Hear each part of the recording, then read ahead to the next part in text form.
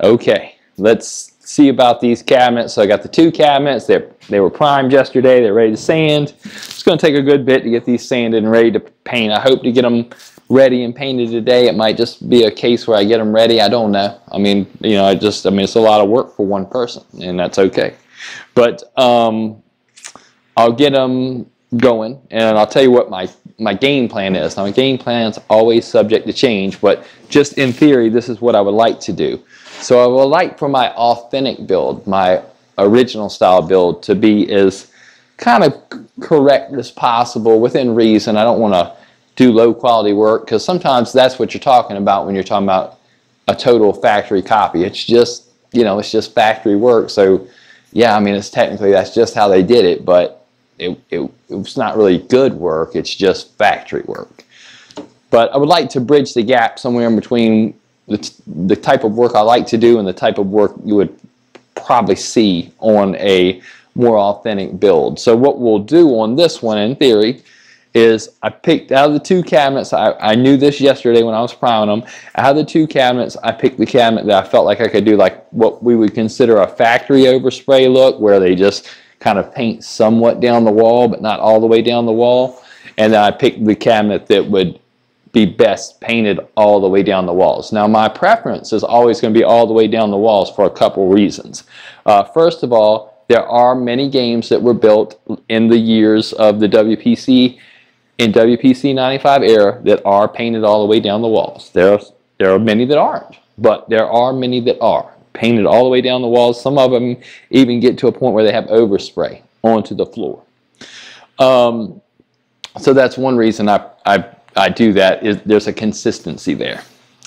And the other reason I like to do it is it really just looks better. It's just more, it's cleaner, it makes more sense. It allows you to hide any flaws in the plywood, because this plywood, typically a good cabinet builder is going to put the worst face of the plywood inside the cabinet. So, you know, they're going to look at both sides of the plywood and say, okay, this is the one with all the wood cores and all the crap. I'm going to put this on the inside, and then as a result of that, you're going to want to paint over all that so it looks nice when you open it up.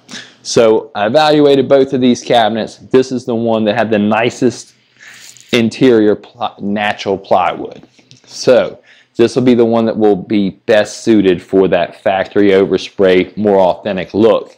The other thing about it, though, that's really important to know is primer selection. So if I know that I typically use this colored primer that you would call buff. It's buff. It's kind of like this natural tannish yellow primer. This is my preferred shade of primer anyway. I don't care what I'm doing. I don't care what I'm working on. I like this. This is what I like because I can see my guide coat really well. You know, just generic gray, which we see in primer so often, and even some of what we would call like value shades. Value shades would be things where you can lighten them and darken them to better suit towards the color that you'll be putting over top of it, because when you're trying to cover primer, it's not so much about, people think it's about color. It's like, oh, well, I got to paint this thing yellow, so I need a yellow primer. I got to paint this thing blue, so I need a blue primer. That's not really quite how that works. What really works better is shades.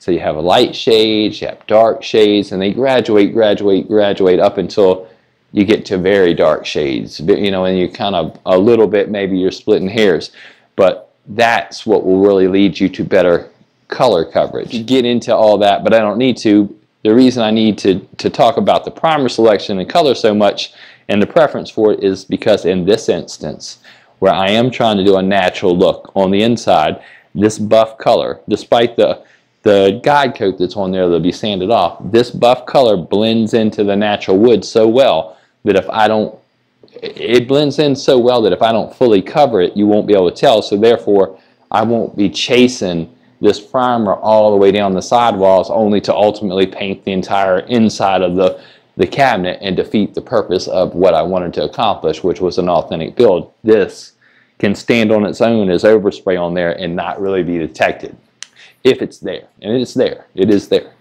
All right. So I don't know if that's too technical for you people or whatever, but that's how it goes around here. Let's you know, I'm going to throw on some music. I'm going to start sanding these cabinets, and we'll see how far we get today.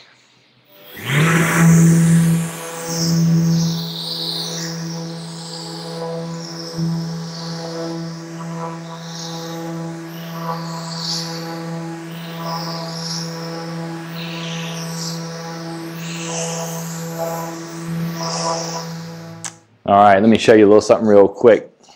People always say, hey, what's this guide coat for? And I always explain it, but you know, you never know when somebody's watching something for the first time. So without the guide coat, you're not going to see this in natural wood, and you're not really even going to see this in primer unless you got a super sharp eye. I mean, I could probably spot it if I didn't have this, but I know what I'm looking for. What I'd be looking for in that case would be texture. You know, okay, well, that's a little bit different texture. But by having the guide coat on there, now it becomes very obvious. I would miss this, and this would definitely show in the decal work. So I'll sand this and sand this and sand this until I start losing my primer. If I lose too much of my primer, then I'll just stop, and I know I'll have to wipe it. But I'll probably be able to sand it out. There's probably enough primer on there to do it. But that's what a guide coat is. It guides me through my sanding process to straighten this cabinet and make sure it's perfectly straight.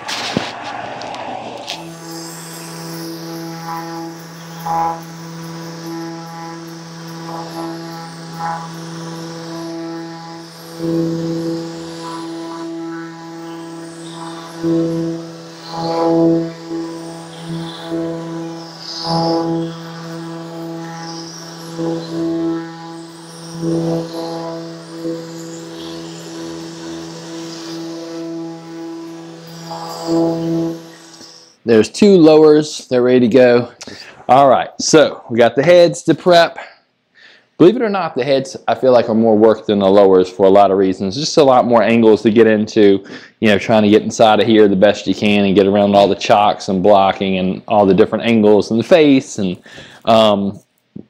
you know, it's just a little bit harder. The sides of it are easier, but it's all inside of here that makes it more difficult. So I typically will sand that with the square sander, and that's because this square sander can get in here a lot better, and you can actually get, you know, square sander to fit into square shapes a lot easier, believe it or not. But it's not really my preferred sander because, you know, what I consider to be like a dual action sander or a DA sander is my preferred tool of choice. I just have a better feel with that, and I just, you know, that's what I'm used to doing if I'm not going to get really technical and I'm working on metal. If I was working on metal, I'd water block it, you know, we can get in all that, but this isn't metal. This is wood. You don't want to get it wet.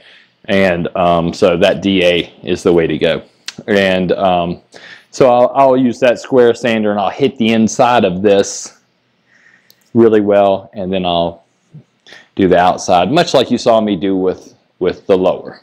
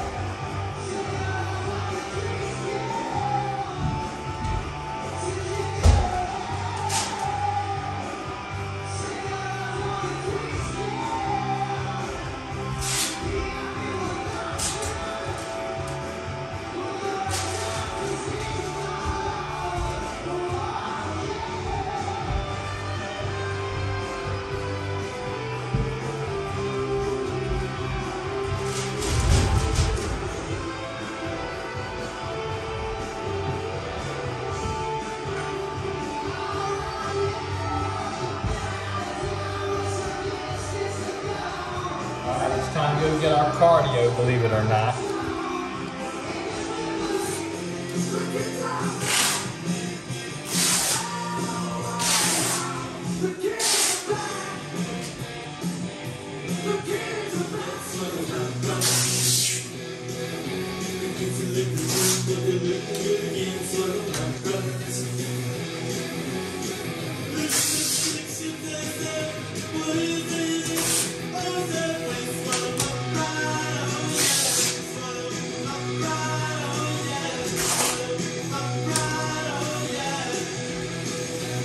Gotta be all tape.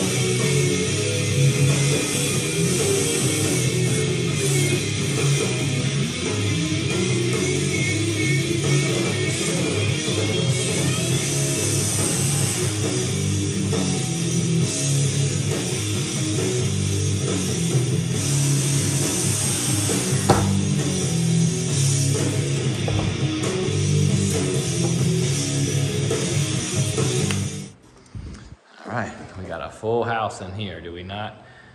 And I don't know how much did I put about all the stuff I was taping to the stand, but what I'm trying to do, I'll put these bolts down right here and these two cord covers.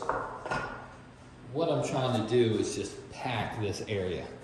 That way every time, it doesn't matter what I'm spraying, it all gets hit. This is a good way to be maximally efficient with your paint, because as we know, maybe from watching some of my other videos, that the paint that I use is very expensive and I don't want to waste any, so I can be real strategic while I'm spraying all this stuff right here. None of these parts are super important. I mean, the rails, you want to get those covered, obviously that's kind of important, but they'll get covered. They'll look good, no matter what. But these little corner brace brackets that go in the head, they just need to be black. The bolts, we can handle those, no problem. Cord covers, things like that. So it's all kind of strategically laid out to where we can hit everything without making too much effort, because we want to focus on our cabinets. And normally I would set those playfield rails on the grooves right here and kind of elevate them on the cabinet. And when I spray it, I'm spraying everything, and that works out really good. But with this one, I want to have that authentic overspray pattern. I know we got to go down to at least here because we got something that we filled, so we'll see how that goes. I'm going to probably, I don't know, I guess I'll wear the thing and try to do a good job. I don't know how well it'll get covered, because it's kind of hard to get down in there with it, but I don't mind wearing it. I can kind of work around it. All right, are we ready to do this?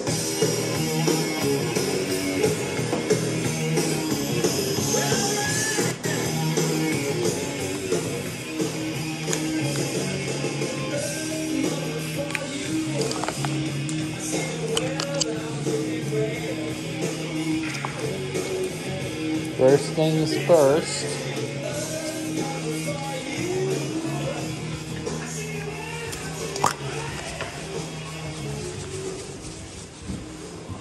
Gotta catch our bare metal.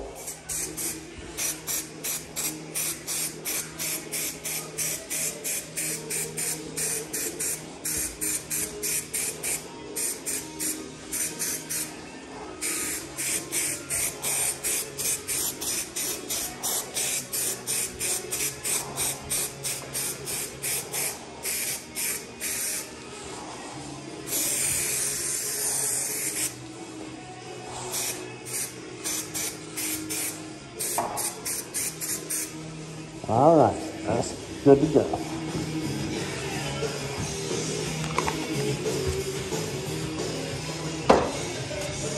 Woo! What a day, what a day.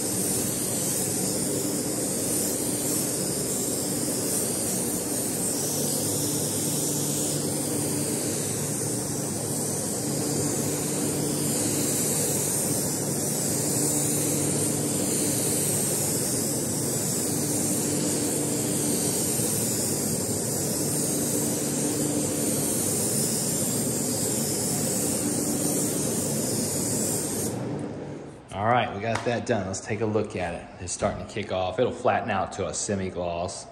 And this is the cabinet that gets the, I would call it the HEP style paint job inside. Just all the way down, hit the chocks, only leave the, basically what I'm trying to do here is only leave the MDF and the transformer cross brace in its natural state, unpainted.